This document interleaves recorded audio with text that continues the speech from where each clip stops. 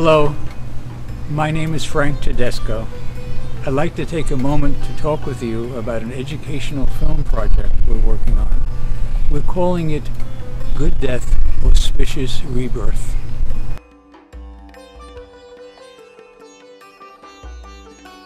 This is not an ordinary training film project.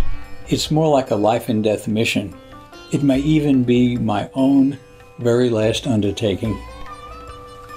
I'm now 73 years old, the clock is ticking. I know I will not be here forever. Everyone watching this video is going to die also, sooner or later, suddenly or gradually, in one way or another. Let's prepare a graceful exit and make our dying a gift and a model for others to learn from. Here in America, whatever our beliefs or none, we want to live long and carefree lives, and when we die, we want to die peacefully and content. We want our loved ones near us also. The ancient Dharma traditions of India have addressed living correctly and dying well over millennia. A conscious and predictable good death is a sign of spiritual liberation from the cycle of birth and death in this very lifetime. Having a clear or faithful state of mind at the moment of death portends an auspicious rebirth. A fresh life provides many opportunities for spiritual progress and eventually ending the karmic cycle of birth and death through endless lifetimes.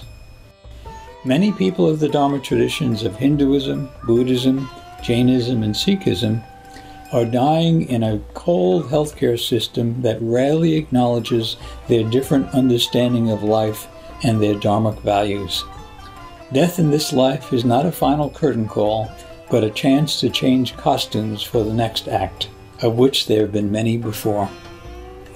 The Good Death Auspicious Rebirth program will share dharmic perspectives with healthcare professionals who serve people of all ages who are very ill, sometimes severely traumatized, and who die quickly or over days or weeks. Doctors, nurses, and chaplains know very well that they themselves are mortal, and their loved ones also. Hopefully, their lives and work will become more meaningful, a little more open and reflective, by learning about these ancient Indian traditions as they are actually practiced. We have been interviewing and partnering with scholars and spiritual guides and healthcare professionals as our subject matter experts.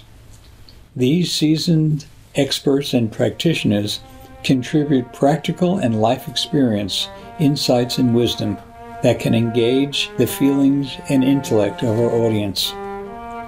Our training program entails distinct modules focused on end of life in each of the four Dharmic traditions. We are designing this work to help nurture understanding and compassion for both the living and the dying, and those who serve them. May we all have a deep and peaceful heart and a brilliant, luminous mind when we die. Your generous support of our Good Death Auspicious Rebirth project is very welcome. We also invite you to contribute your wisdom and experience to this project. Thank you.